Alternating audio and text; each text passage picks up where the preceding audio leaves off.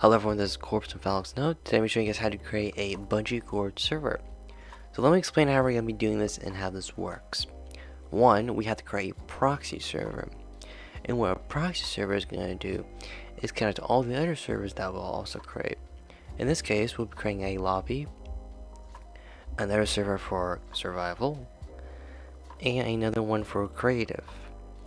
And once we do that, we'll connect the proxy to these three servers. So let's go ahead and get started. First thing we do is actually go and create these 3 to 4 servers.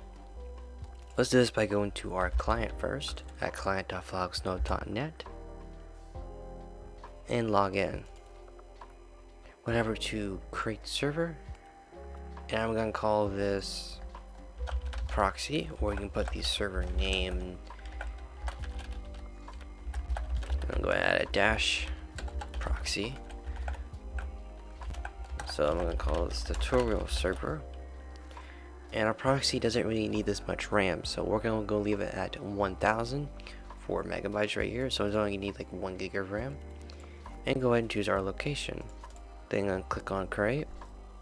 Let's go ahead and create 3 more. 1 for lobby, 1 survival, and 1 for creative.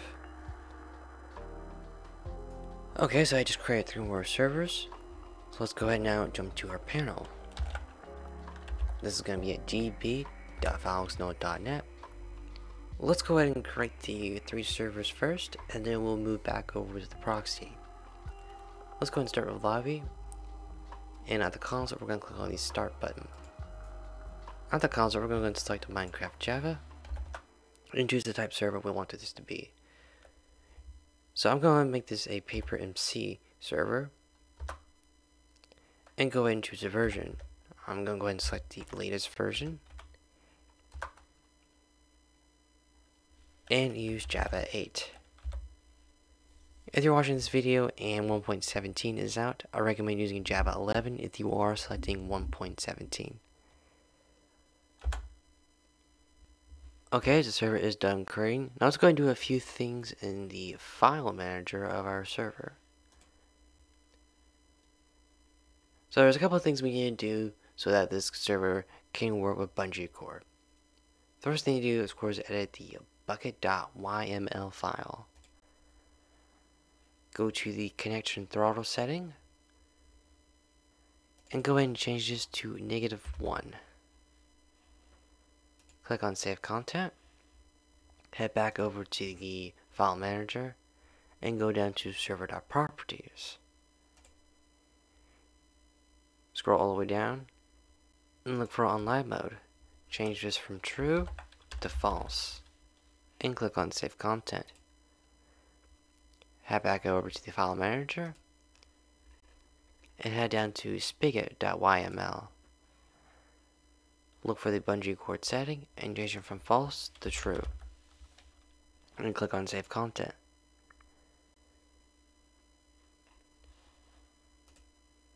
Then do the exact same thing for the other servers. Okay, it's been about 10 minutes now and I recently just got all the other servers up and running. They have been rebooted after configuring everything that we need to do. Now we can finally get to the proxy server. Let's go ahead and click on that. Click on start. And select 7 for proxy. And select 7 again for Bungeecord. Go ahead and choose Java 8. And now the Bungeecord server has started. But what we need to do is configure it. So let's go ahead and head over to the file manager and look for the config.yml file. Look for IP forward and change it to true. Now we need to go ahead and tell Bungeecord to connect to the other 3 servers we just got done creating and configuring.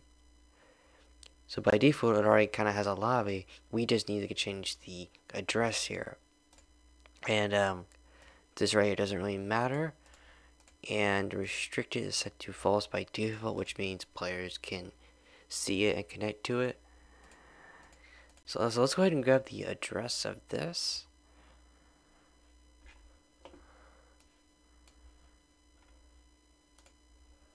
which in this case is going to be this right here.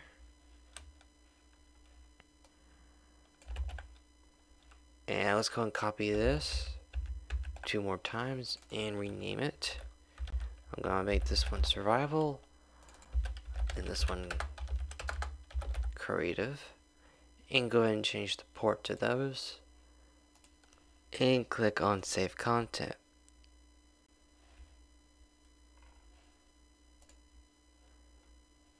Go back to the Bungeecord console and click on stop and click on kill, then click start again.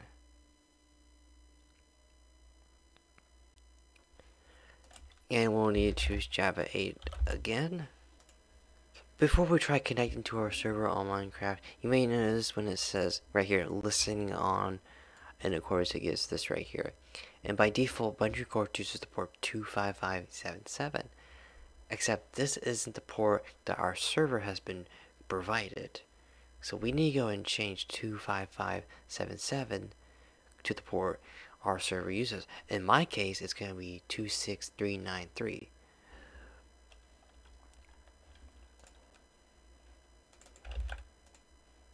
So let's head back to our configuration file.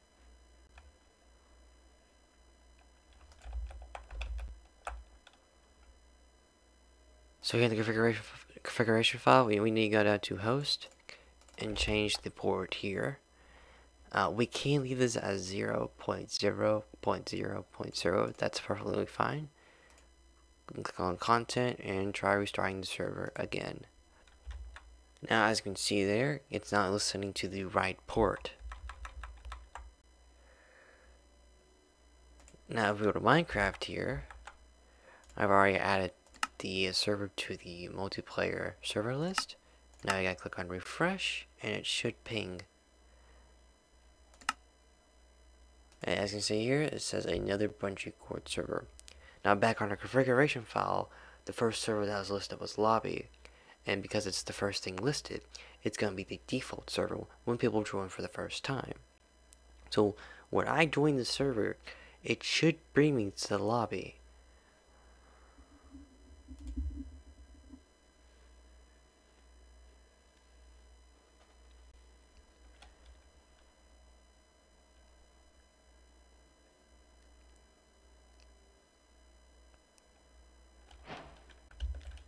And now I'm in the lobby.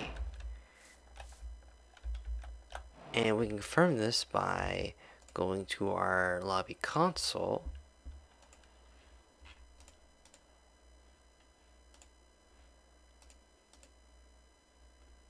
And seeing that files nodes joined the game.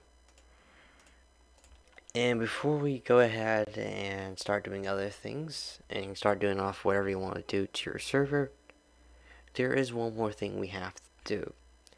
And that is adding a bit of security to your Bungeecord server.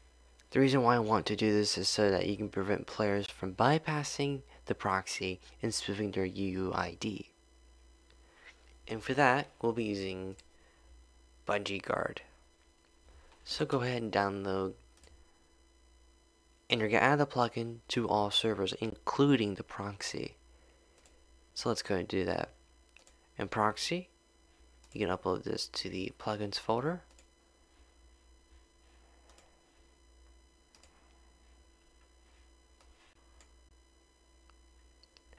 And then we can do the same for the others. After this, go ahead and restart each server. And then we can go ahead and head over to the file manager of our Bungeecord proxy server.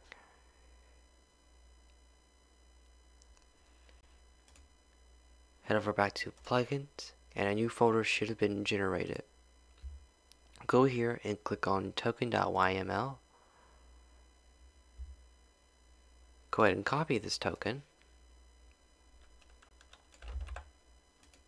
And then on your other servers, go to your file manager, click on plugins, go to the new Bungeecord folder that was generated,